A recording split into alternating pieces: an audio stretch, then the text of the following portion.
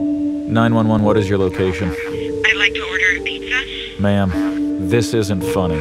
This line is for emergencies. I can have you charged with a misdemeanor for wasting police resources and my time. I'd like to order a pizza. Please. Ma'am, are you in danger?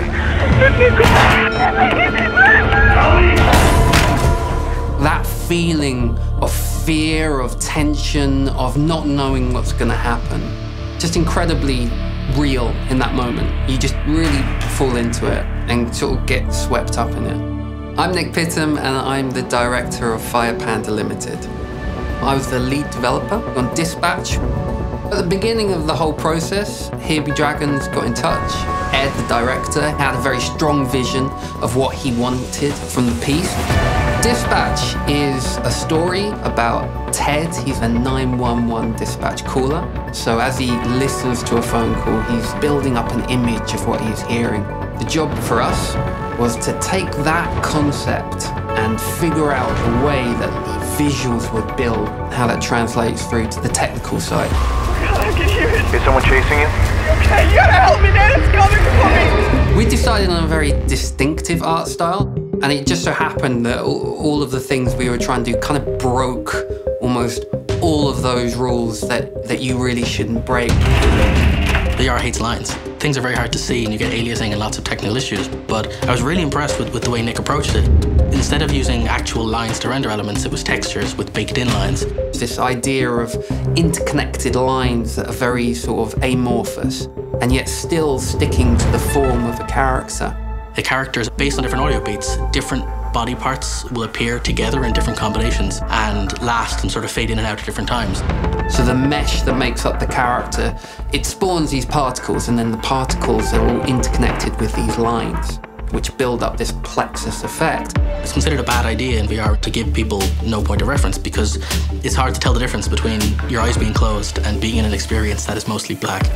Trying to pace the story so that you're never left in the dark for too long, but you get the sense of being in the dark, is both impressively hard to do, but also rewarding when it works. The entire way you see this project is that you don't see it, you hear it. The method we ended up with is manually keyframing, so it took a lot longer, and it meant that every time we had a correction or a change in the audio, we'd have to redo all the keyframes and literally tap them out. But I think it shows in the final product because it means we got to really be specific about which beats hit for certain visual elements. Who's there? So something as simple as the house changes color. When Trevor comes in, it changes to indicate he's there. But also the objects in the house will pulse to the beat of the tempo of the conversation. So as things get louder and more dramatic, the objects flash more. And almost every single item in Dispatch responds to audio.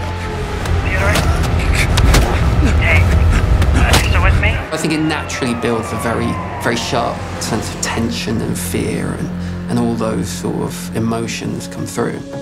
In early days of VR, there was a lot of, don't do that, don't have motion. And then eventually you figure out the sorts of motion that can work and does look good. We move through scenes in this. There is a lot of times where the camera moves. We've got the scenery rushing by us. We're in quite a claustrophobic situation. The character is next to us and clearly terrified and panicking and doesn't know what to do. And we kind of want to comfort that person while at the same time we're in the same situation. We took a bunch of tools that were designed for different purposes, and we managed to build a layer on top of that that was the way Dispatch works.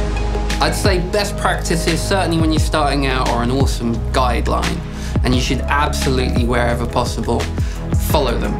Because, you know, a lot of people have spent a lot of time figuring out what does and doesn't work. But at the same time, you know, you should feel free to try and break those best practices. I think there's no rule that can't be broken.